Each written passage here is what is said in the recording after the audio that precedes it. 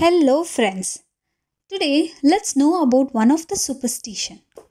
Wait, before that let's see what is superstition. According to Wikipedia, it is a belief resulting from ignorance, fear of the unknown, trust in a magic, or a false conception rather than a science or reason.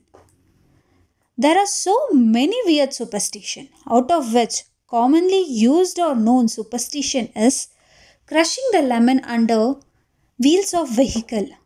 So many would have questioned themselves or others. Why would we follow? Any purpose or reason, benefits, and so on.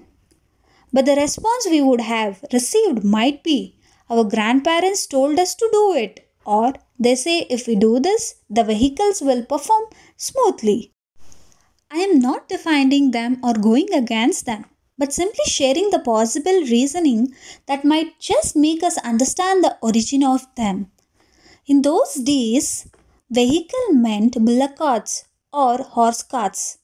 These bulls and horses walked or ran on the muddy, rocky, wet path. We all know this. So their hoofs would get injured. When these scabs get exposed to dirt, it would get infected with worms. And a cart infected with worms won't run. So they made bulls and horses to crush lemon with their feet. The citric acid in lemon kills the bacteria in the wound.